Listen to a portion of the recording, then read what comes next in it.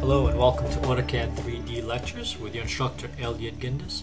We are in Chapter 3 and this is the second and final lesson 2.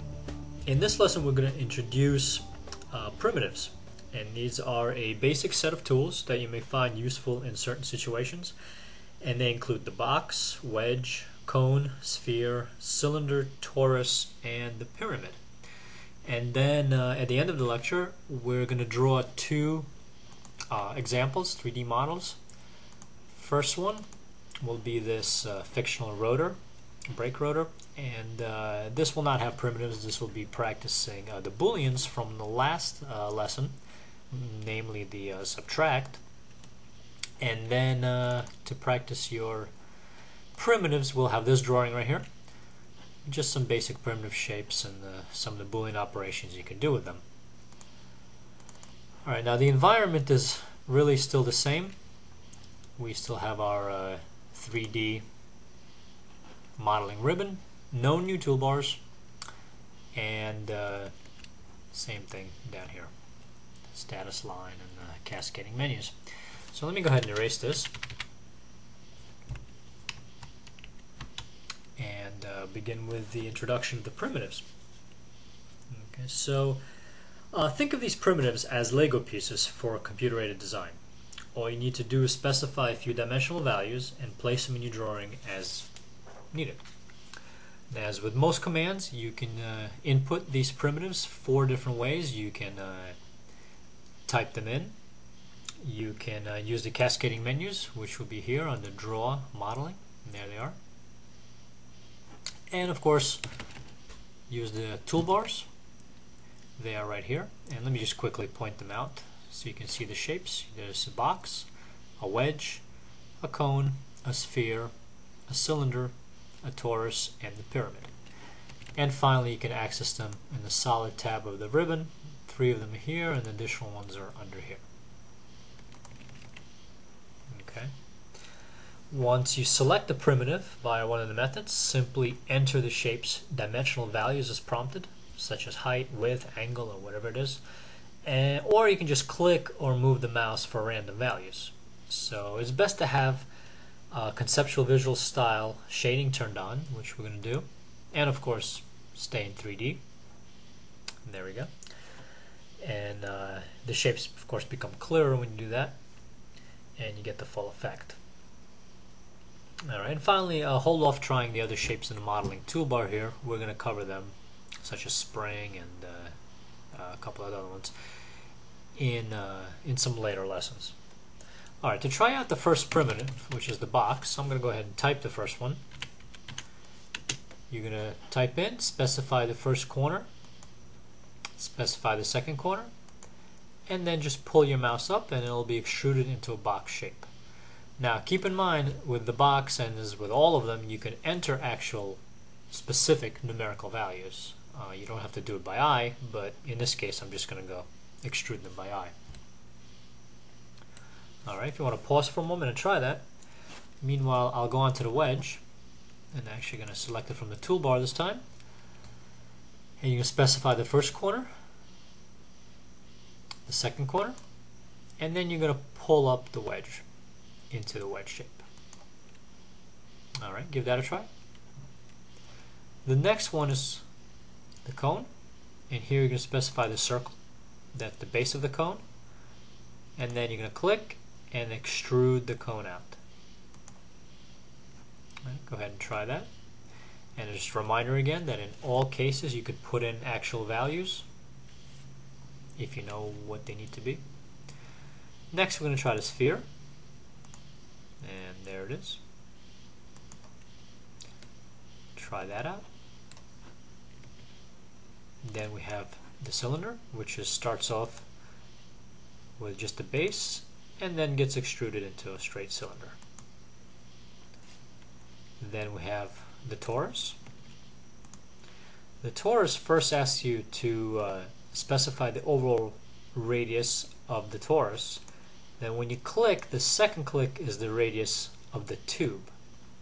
And it can be as thin as a hula hoop or stick as a bagel, whichever. We'll pick something in the middle, and there it is. Try that out. And last but not least, we have the pyramid.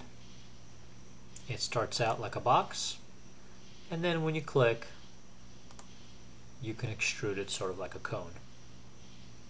And there's all the primitives. And let's just take a look at them using 3D orbit from various different angles. Alright, so go ahead and pause the video and try this out on your own.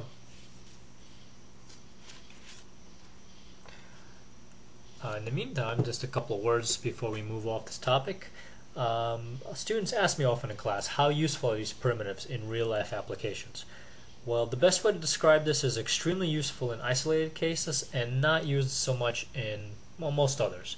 For example, if you need a shape not quickly done any other way, such as a sphere or a torus, you can actually extrude the other shapes in many cases, well, then primitives are indispensable.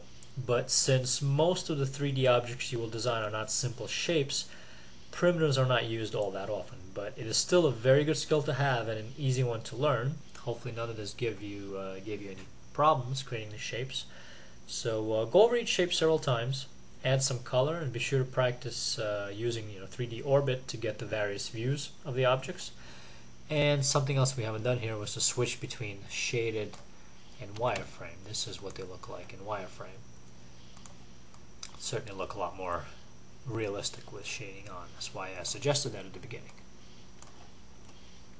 Okay. This chapter concludes flat design. These basic 3D skills go a long way in creating a realistic model of a building or even a simple mechanical device. And in the coming lessons, we're going to add additional tools and some refinement and start with curve design. So be sure to understand everything thus far, and as far as practice goes, I'm going to demonstrate 2 simple drawings, as I said. Let's take a look at them. First one is a fictional rotor, a brake rotor, and this is really nothing more than just a circle extruded to a certain thickness and then a bunch of drilled holes arrayed and then subtracted.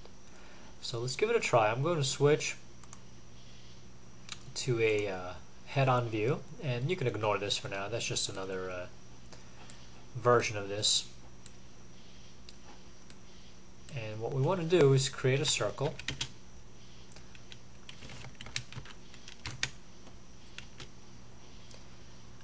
of any size that's sort of close to what I have here. Then create another circle at the center of this one.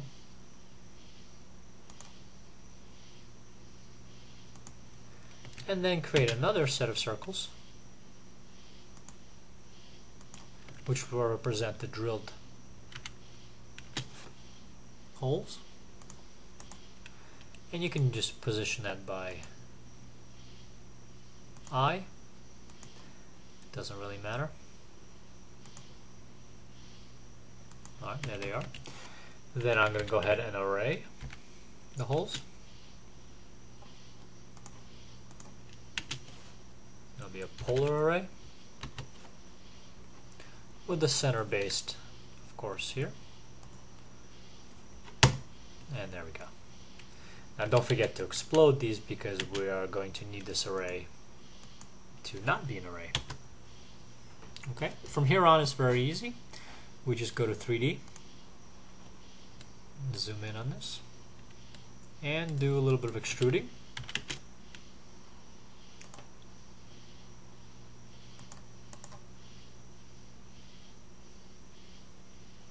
There it is.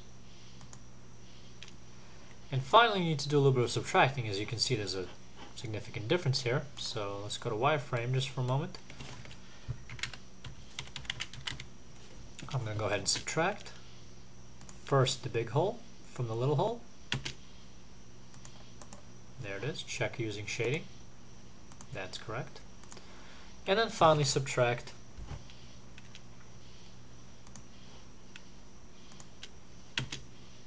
the other little holes. There they are. And there's your model. Do a little bit of 3D orbit just to see. Okay, so it's a good exercise in extruding, arraying, and subtracting. So go ahead, pause the video and try that out. In the meantime, we're going to conclude the lesson with a little bit of work on these primitives.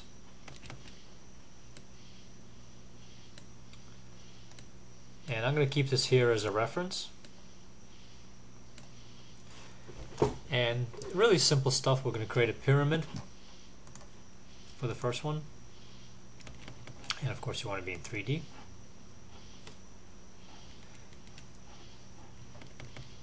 And I'm going to go ahead and actually switch to model space. We don't want to do this in paper space. And let's go ahead and try this out. We have a pyramid.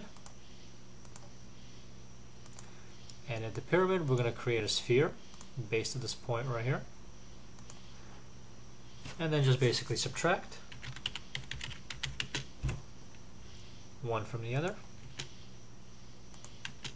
There it is. And to make it extra realistic, we just copy the color. Then we can create a torus.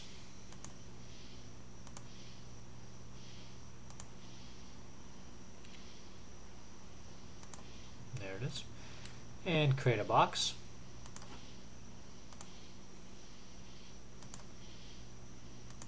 Make sure they intersect, and we'd like to subtract one from the other.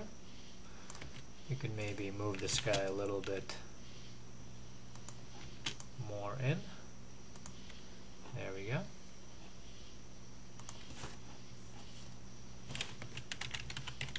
And subtract one from the other.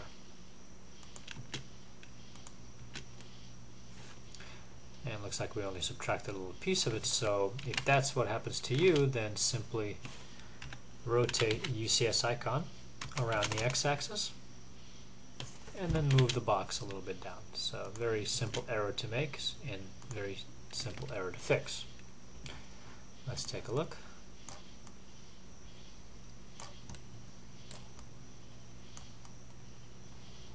Well,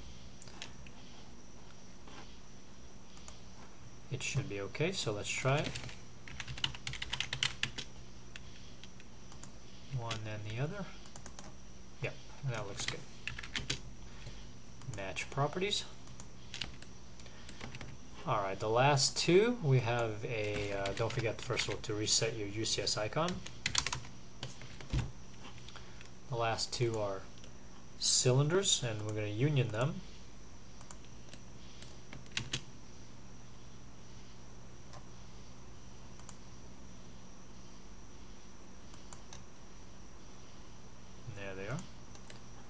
And we can make them different color. One like that, and one like, say, blue. Okay, and they are separate right now. Here's one, here's the other. We're going to union them into one shape, and there it is. And the last final thing we're going to make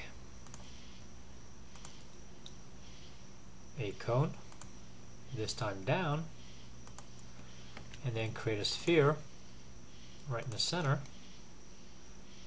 about this sized. Do a little color manipulation. Maybe pick a different set of colors. And then finally do a subtract. There it is. Alright, so go ahead and pause and try this out on your own. Just a little bit of very basic practice with primitives and Boolean operations. And we'll continue with the next lesson where we will enter the curve design. Some brand